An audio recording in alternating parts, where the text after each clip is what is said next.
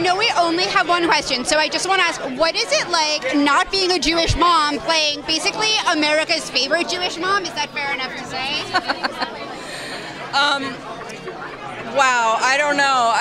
All I can say is it's been a blast, and it is the most fun I've ever had doing anything. So, look, I think Jewish moms demand excellence from everyone around their child and everyone around them. So there's nothing wrong with that. I think that's the right way to be.